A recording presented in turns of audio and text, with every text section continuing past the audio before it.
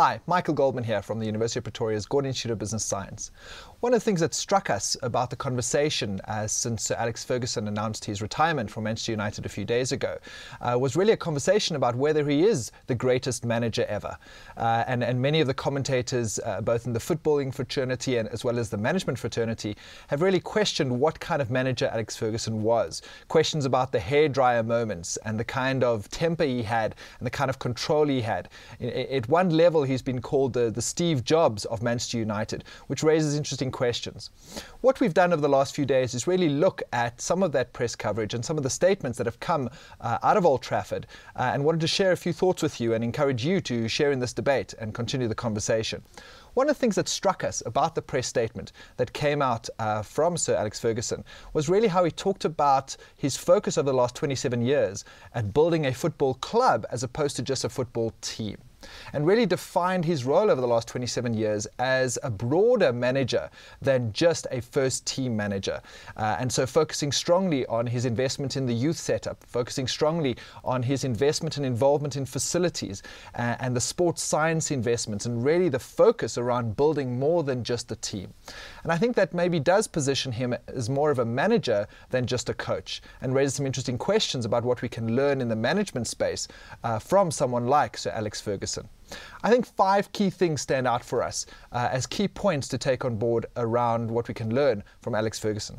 The first is this issue of building a skilled team around you. And if you look at what he's done over the last few years, is really build a lot of assistant coaches and skilled sports scientists around the first team and all the other teams to make sure that it's not just him making those decisions. And I think that's very interesting to raise some questions about how we do that as managers. The second one is how he's evolved over time. And so someone who's been in the same job for 27 years perhaps can get a bit staid in some of his approaches. And so what's interesting is how he's evolved, how he's embraced different technologies, different approaches, and how he's constantly brought in new thinking and new approaches with new generations of players is something to think about in terms of how we do that as managers. The third one is this issue of him being perhaps the Steve Jobs of Manchester United, and the kind of control he had and the kind of personality he was. And that's a balance perhaps between strong control, but at the same time, many of the people who have close interactions with him talk about how he's such a people person. And perhaps unlike some other managers that we talk about, Sir Alex Ferguson was really able to connect with other individuals at a very human level.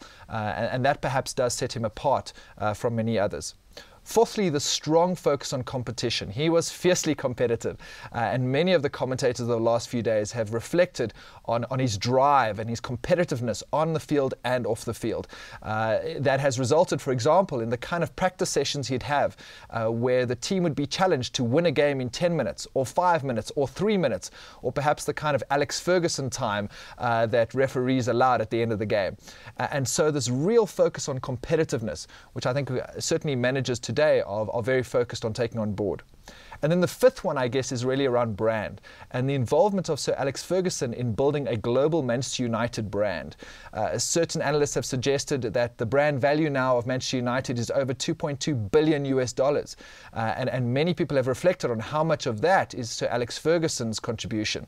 And so going forward, his role as an ambassador to the club, his role as a director, and constantly being involved in the club may serve the brand really, really well. So 5 key points that I guess after a few days of reflecting on the retirement of Sir Alex Ferguson raised questions about what kind of manager he was and what kind of manager we should all be in our different organizations. And so the question we return to is he the greatest manager ever? Tweet us. We look forward to your contributions and to continue the conversation.